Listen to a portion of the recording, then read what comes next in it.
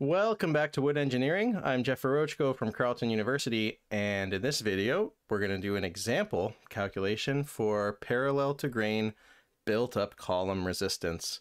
So we're talking about columns that are not made of a single member, but are made of multiple members, all stuck together. So in this case, we're looking at 4 different members stuck together, and they're all connected using either bolts or nails or split ring connectors. And we've looked at in a previous video how to calculate the resistance of these for bolted and nailed connections.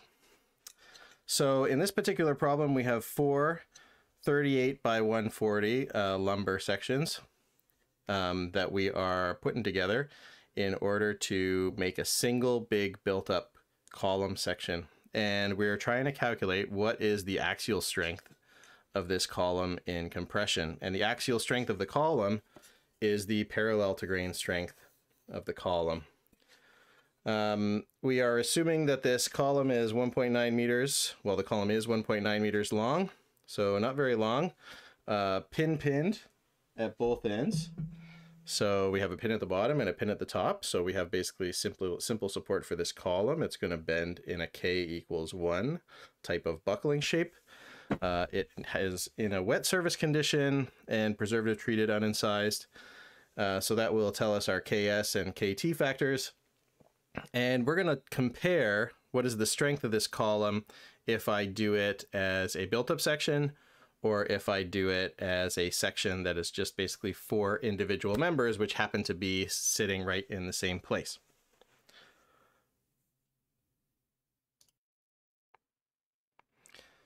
So the first thing that we're going to do is to determine all of our modification factors and determine our strengths, which come from the tables in the standard. So it already says here that we are assuming a standard load duration. So that means that KD equals 1.0. Okay, in real life, of course, we would have probably multiple different load combinations here. So we would be calculating multiple different strengths, one for each associated load duration factor. As I mentioned before, in compression parallel design, we cannot do that thing that we did for tension design where we take the load combinations and divide them by KD to see which one governs. And that's because the KD factor comes in to the strength equation twice. And I'll point that out again when we get to it. So KD equals 1.0. This is wet, unincised. So if we go to our service condition factor, you'll see that we have here wet conditions for lumber of least dimension, and we're talking here about compression parallel to grain, KSC. We're also going to need this one down here, the modulus of elasticity, KS factor, when we do our KC calculation, which is the slenderness factor calculation. So we're going to need both of these. Which column here applies?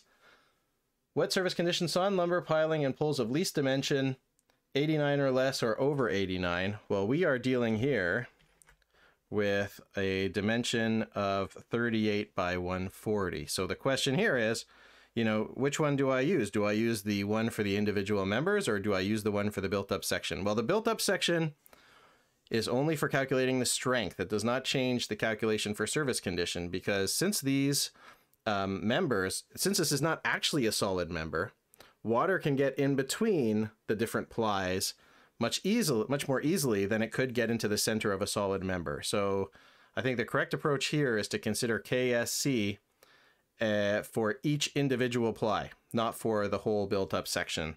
Of course, we're doing both calculations here, but so this isn't going to change. So let's go back to here. So if we're doing it for each individual ply, they're 38 by 140. So the least dimension is 89 or less. So that means my KSC is going to be 0.69 and my KSE is going to be 0.94. So let's put those in here.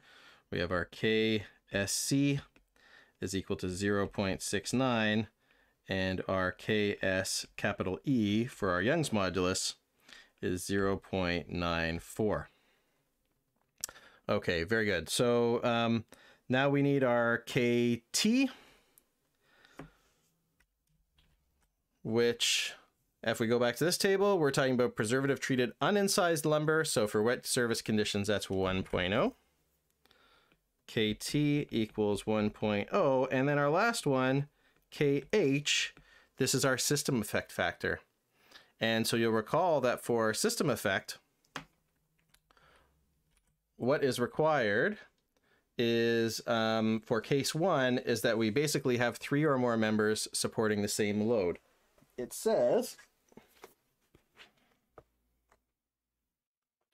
for case 1, if you recall, a system consisting of 3 or more essentially parallel members spaced not more than 6/10 apart and so arranged that they mutually support the applied load may be multiplied by system factor for case 1.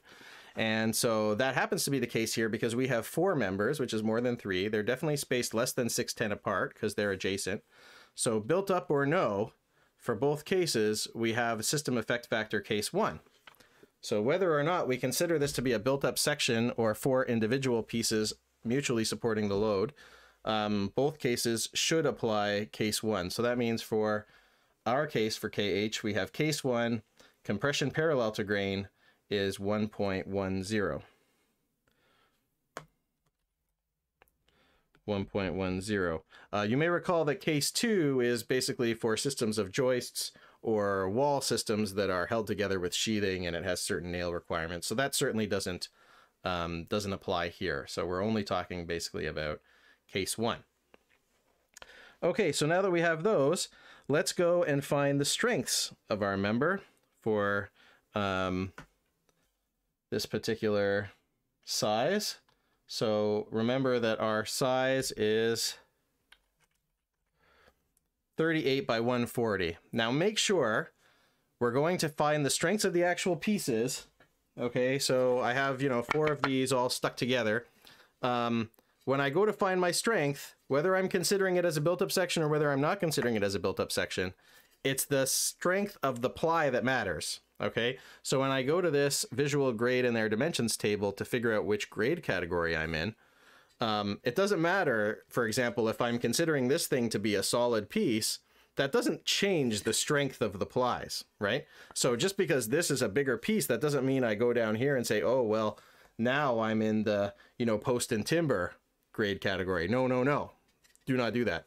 Right? So it's the strength of the strength of the piece of wood is based on how it was graded, and how it was graded is based on each the size of each individual ply. Okay, so our plies happen to be 38 by 140, right? So that means smaller dimensions 38, so it's one of these 4. It's 140, so it's this one, and I believe it was number 1 grade. So we're basically talking about this category here, structural joist and plank. So that means I have to go to the structural joist and plank table, which it says here in table 6.3.1a. And this is where I'm going to pick out my, my compression strength and also my E and my E05 as necessary. Okay, so if you recall, we're talking about Douglas fir number 1. You see in the top right, it's 38 by 140, Douglas fir number 1. So back to our table, we're talking about Douglas fir, number 1. So we read across, parallel to grain strength is 14. My E05, which is the number I'm going to need, is 7,000. And my E, which I don't really need because I'm not calculating a deflection here, but I'll write it down anyway, is 11,000. So I'm talking about 14 MPa for parallel to grain compression strength, 7,000 for my E05.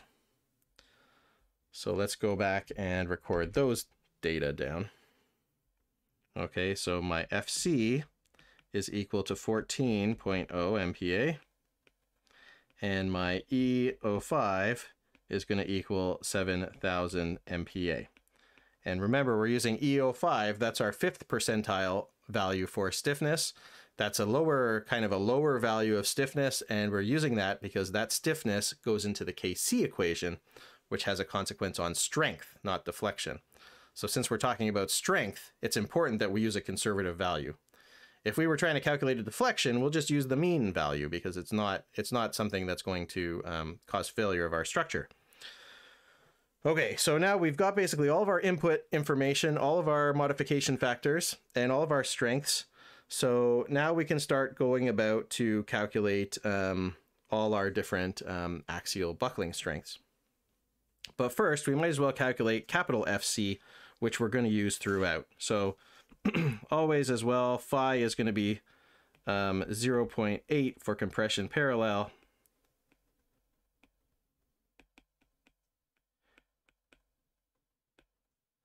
And FC is still small fc, kd, kh, ksc, kt.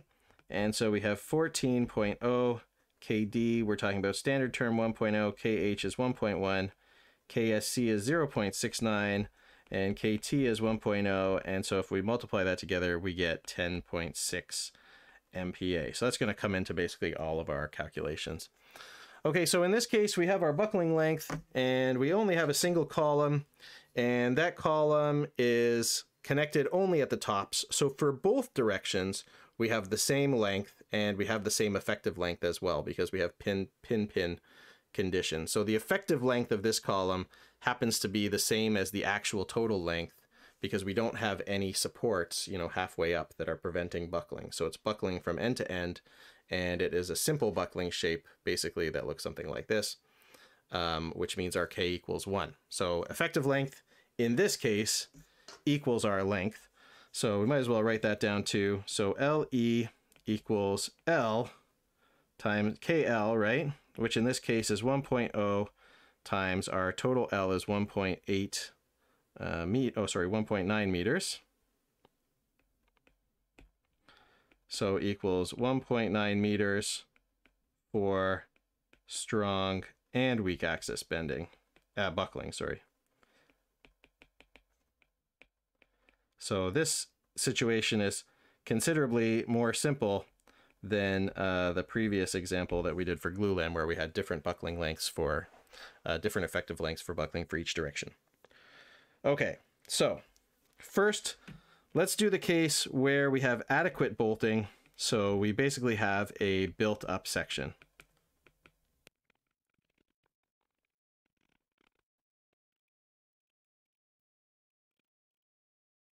Okay, so we're going to consider first that our section is adequately bolted, which means that we are matching the bolting requirements that we talked about in the previous video, where we talked about built-up sections. So that means that our spacing between the bolts is adequate, and also I have a correct number of rows, and I'm using at least 1/4 inch bolts. So we're assuming that that's all true. So I'm not going into right now the detailing of the bolted connection, but we're just assuming that it's true, that it's adequately bolted. So that means I can consider my built-up section as if it's just one solid section that is this whole outer size. And of course, in ours, we have 4 pieces all bolted together.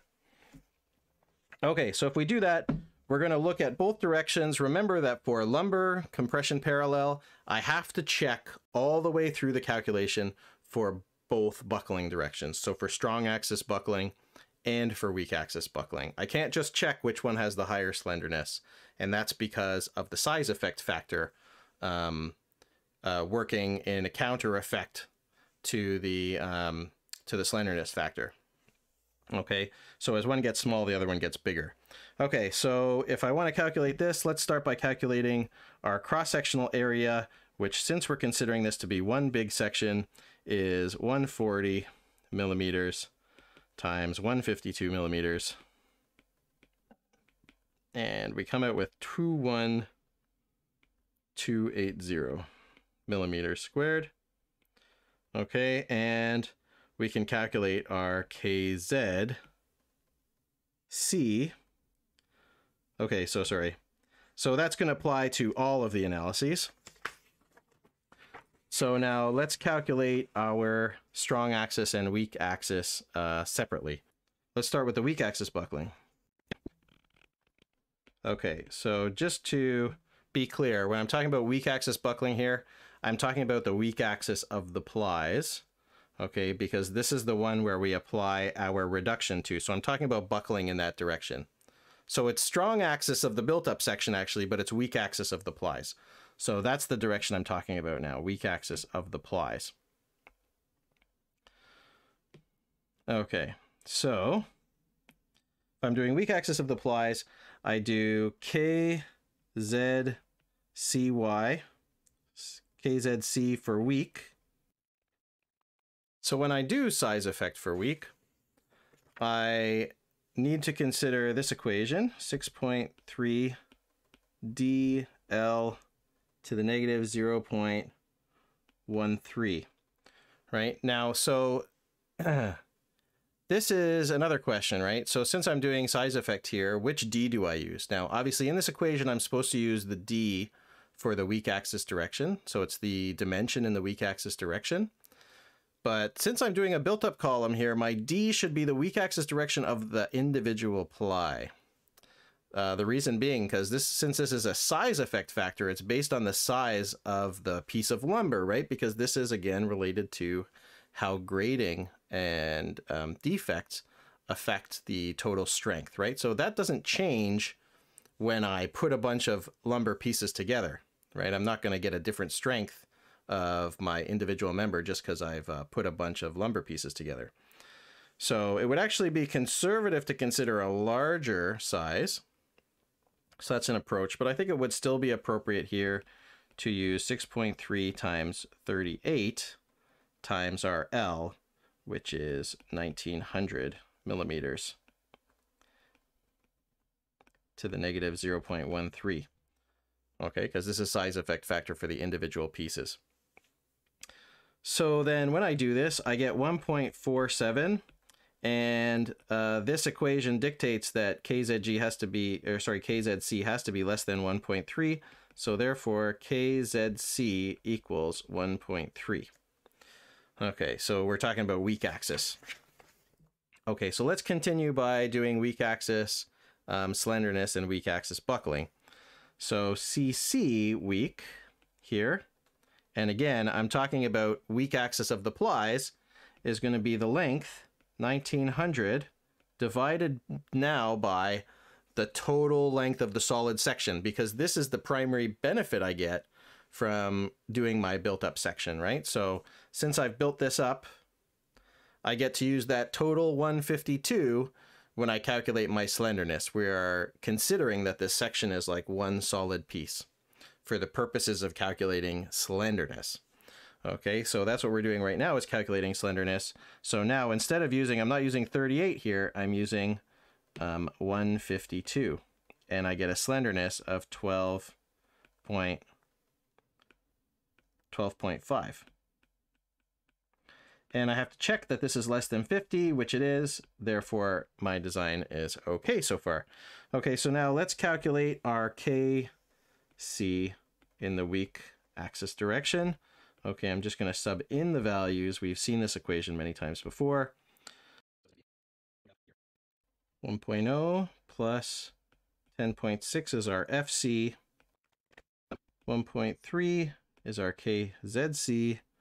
12.5 is our slenderness. We cube that. Divided by 35 times E05 here, which is 7,000, times 0.94, which is our KSE, service condition for Young's modulus. And then we put that all up to the -1, and we get 0.895. So now we can go back to our PRY equation, PR weak. And we get 0.8, that's our phi, 10.6. Actually, let's write that all out. One time at least, we have phi times FC times A times our KZC times our KC. And then here we're going to add a 0.75 because it's bolted and we're doing it in the weak axis. So for our PR weak, we have to reduce it to 75% to account for the bolts not making a perfect connection between the bolted column members. So that's where we're putting in our 75% right there. And we only have to apply that to the weak axis direction, not to the strong axis direction. So the strong axis direction buckling is not affected by the connections between the members, as we learned when we talked about built-up columns. Okay, so this is 0.8 times capital FC, which is our 10.6, which we had before, times our area, millimeters squared, times 1.3, which is our KZC, times 0.895, which is our KC weak, times 0.75, which is our reduction to account for our built-up section, and we get 157.5 kilonewtons. Okay, so that's for our PR weak for our adequately connected bolted section. So you can see we have a pretty good strength. Okay, let's look at the strong axis of the plies. And we're going to go through the same process, which is calculate our KZC, which is different in the strong axis than the weak. That's different from the way that it is for glulam. For glulam, KZC, our size effect factor for compression, is the same for both directions because it's based on the volume of the member. So here it's based on which direction we're buckling in. So we had 38 for weak axis buckling, and we're going to have 140 for strong axis buckling. So let's calculate that again. So we have KZC strong equals 6.3 times 140 now, that's the change, times 1900, which is our length, all this to the negative 0.13. Remember again, these values have to be in millimeters, otherwise this one won't work. So for the lumber one, they have to be in millimeters. For the glulam one, the volume has to be in meters cubed, so be well aware. Okay, and here we get 1.242, which is less than 1.3, so that's the one that we're going to go with. Okay, then we go back and calculate our CC strong. So this is our slenderness, which is our length. This is our effective length, which happens to be the same as our length, divided by the direction, the dimension of the whole solid built-up piece in the strong axis. So if we go way back up here, you see that that direction is, this is the strong axis direction buckling, and the dimension in that direction is 140. So you can see that that doesn't change whether we consider this as a built-up section or not. So we're going to say 140 here, and we get a slenderness of 13.5, say 13.6, which is still less than 50. So it's okay. Okay, now we're going to go through the same process again at calculating KC for the strong direction, and we're going to do this big equation. And once we plug in all of those, the only things that changed were the KZC 1.242 and the CC, which was 13.57, and we get a KC for the strong direction of 0.875. Okay, so far so good. Now we can go back to our PR, and it's going to be this time phi FC A, then times the KZC, our size effect factor, and our KC, which is our slenderness factor. This time we do not put the 75% reduction because we're talking about strong axis bending, and the quality of how well the members are held together in the strong axis is not affected by the bolting. So basically we don't have any reduction for the strong axis, which we saw before when we learned about this at the beginning. So if I sub all these in, I get 0.8,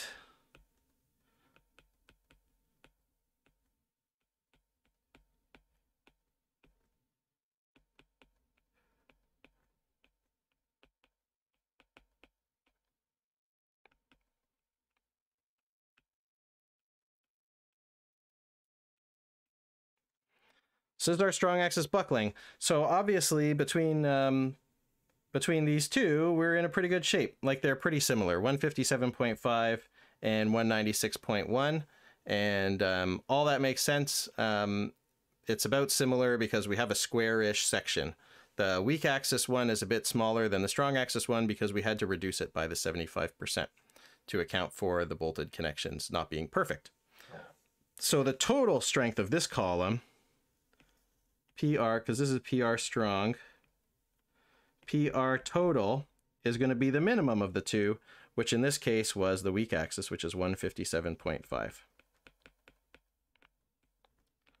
This is for the built up section.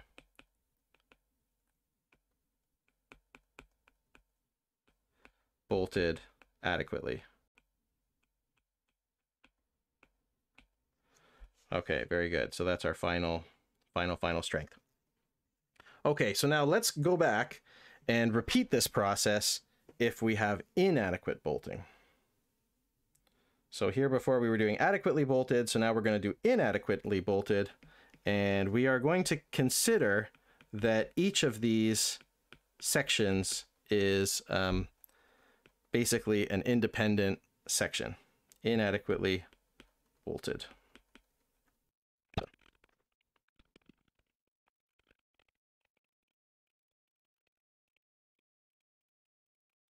Okay, so in this case, since we're not considering it to be a built-up section, we're going to treat each member as if it's an individual piece, and we're going to calculate the strength basically of one member, and we're going to multiply that total strength by 4, since there happen to be 4 individual members in that location.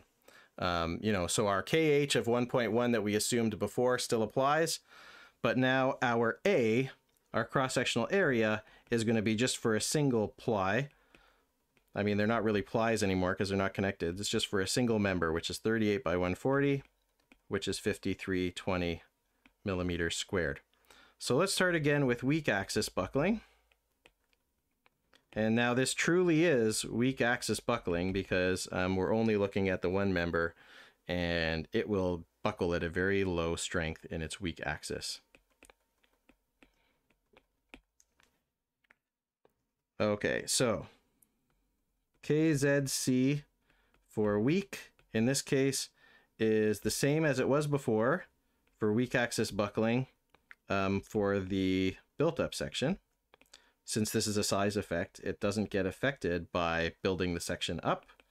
So 1.47 again, which is greater than 1.3. Therefore, KZC weak is 1.3. Very good. Okay, so we continue by calculating now the slenderness. So this is the primary place where we're losing all of our strength, because now we have to consider our slenderness for each individual member, and we're not considering it as a solid built-up member anymore. So we're just looking at the slenderness of basically a single 2x. So we have the total length divided by 38, which is the weak axis buckling direction. So if I go all the way back up to my diagram here, you can see each of these plies is 38. So I can, if I was looking at this, so since I'm just looking at one and I'm looking at buckling in this direction, my my dimension associated with buckling in that weak axis direction is just 38, okay, instead of 152. So 152 was much better. 38 is pretty bad. So that's what we're going to use. And when I do that calculation and I use 38, I get 50, which is less than or equal to 50. So it's okay. But basically, this is the most slender member that I could possibly ever design. Okay, that's why the length of this column is 1900 for this example, because it's basically just 38 times 50. Okay, so this is basically worst case slenderness. So let's go ahead and calculate what is our slenderness factor with this worst case slenderness. So here my slenderness, 50, is being cubed in this equation. So you can imagine that that is going to be a very big number. So we're going to have a very high slenderness effect. And when I multiply all this out, at the end, I get 0.118. So I've lost almost 90% of my strength in buckling. Okay, so that's not great. Okay, so when I calculate my PR weak here, okay, I'm going to do 4 times phi. So that's because I have 4 members. So if I want to get the total strength of all 4 members acting together, 4 times phi times FC times A times KZC times KC. I do not put a reduction here of 75% because I'm not considering that this is a built-up section. So I only put that 75 if I am adequately bolted and considering it as a solid built-up section. So this has nothing to do with built-up. This is just I'm doing 4 individual columns just all happen to be next to each other. So I get 4 times 0.8 times 10.6 is my FC. My A is 5320. That's just the area of each individual member, times 1.3 is my size effect, times 0.118 is my slenderness effect, and in the end I get 27.7 kilonewtons.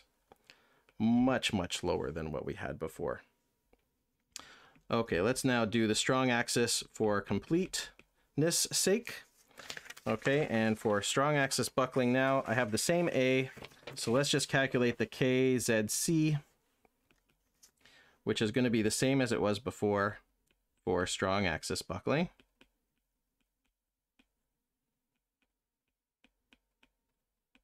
I get 1.242, which is less than 1.3, so that's okay. And then when I calculate my slenderness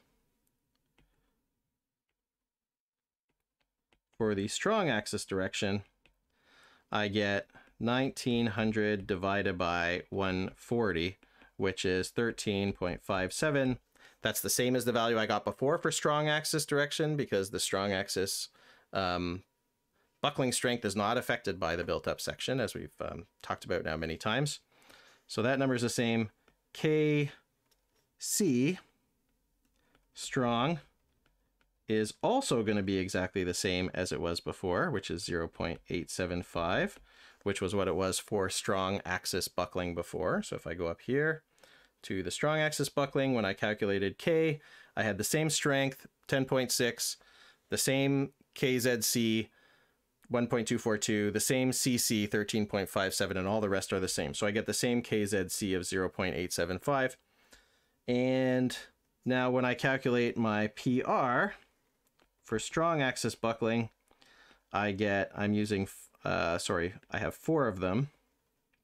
So I have 4 times phi times FC times A. Now that's A of the individual element now, times KZC times KC.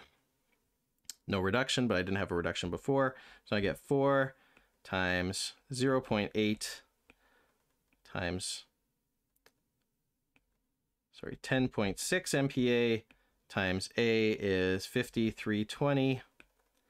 KZC is 1.242, and my KC is 0.875. And I multiply that out, and I get 196.1 kilonewtons, which happens to be exactly the same number that I got for strong axis buckling up here, 196 kilonewtons, right here.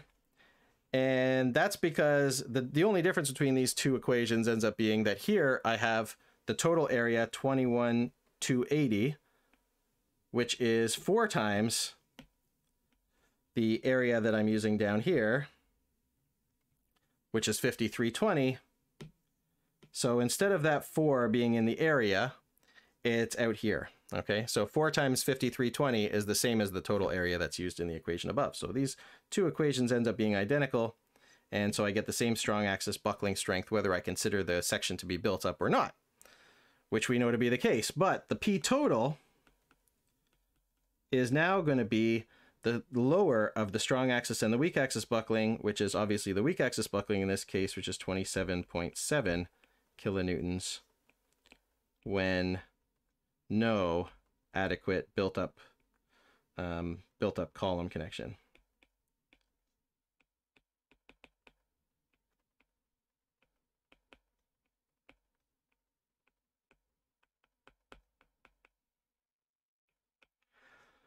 So you can see how big of a difference it makes, because when we considered it to be a built-up column, the strength was 157.5.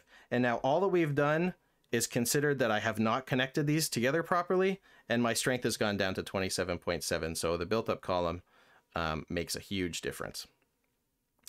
So that's the end of this example. Hopefully you've seen the effect of built-up columns. And the other big takeaway is that the strong axis buckling is not affected by whether we consider the column to be built up or not.